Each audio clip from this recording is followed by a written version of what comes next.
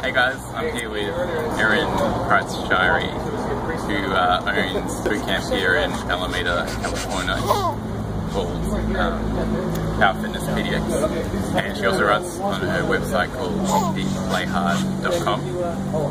Anyway, Erin's been in the fitness industry for 16 years, so I thought she could share a bit of wisdom with us today. So we were talking earlier, and I asked her what was like the biggest mistake she felt she made early on that she could share with other trainers, and I know you tell us.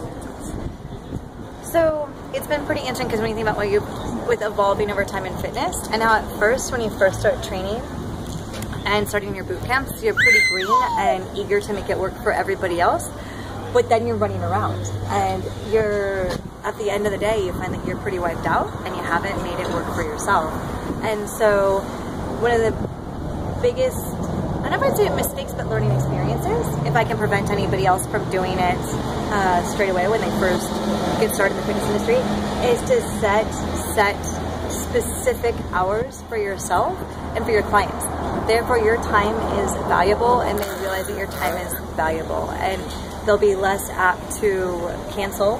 They'll be less apt to not show up to classes, and be ready to come because that's their time with you, and they'll be so just excited and appreciative of the value to it as well, and realize what a difference it makes if they miss that window of opportunity to train with you versus not. And so that's one of the nuggets I would pass along. And I restarted my business from relocation, and a couple of different times from having owned a fitness business, sold a fitness business, and being the sole owner, and with even starting it back to California from Oregon. That was one of the first items I did put into place, is being specific about hours. Thanks so much, Erin. You're welcome.